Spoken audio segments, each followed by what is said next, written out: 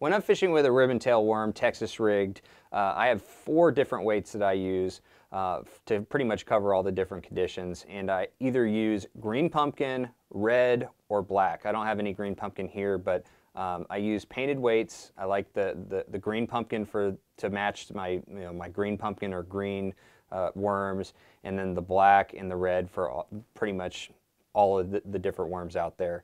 But the sizes are, I've got an 1/8 ounce, 1/4 ounce, 3/8 ounce, and a 1/2 ounce. That's going to cover everything from real deep water, which you want the heavier weight, or in situations where the fish are more active and want a faster rate of fall, all the way down to the real lightweight, which is good in colder water, shallower water, and in situations where the fish just want that bait in the strike zone a little bit longer.